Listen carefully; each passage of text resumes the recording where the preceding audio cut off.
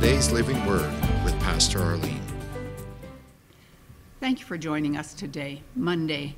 We're getting close to Christmas and all the celebrations, and it's so often that we can get tempted beyond what we're really supposed to be thinking about.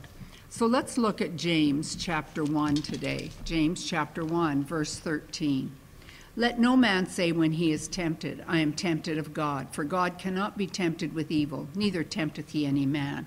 And often we get so busy with decorations and food and entertaining, we think we're doing it to please God, and that temptation to do all these things, and not that those things are wrong, but sometimes we have misguided ideas.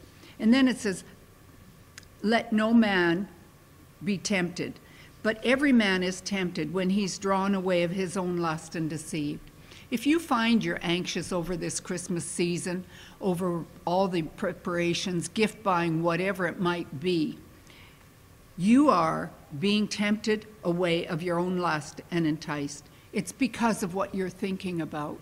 So we always have to remember to ask ourselves, where is my focus? Then, when lust hath conceived, it bringeth forth sin, and sin, when it is finished, bringeth forth death.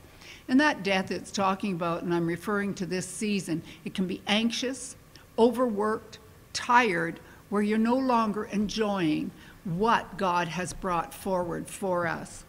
It says, do not err, my beloved brethren. Every good gift and every perfect gift is from above and comes down from the Father of lights, with whom there is no variableness nor shadow of turning.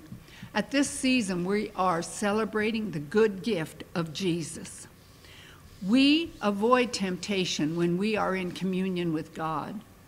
He has brought the good gift. This season, keep your focus not on all that has to be done, but always remember to be in communion with your Heavenly Father and focus and realize the good gift is Jesus. Thank you for joining us today.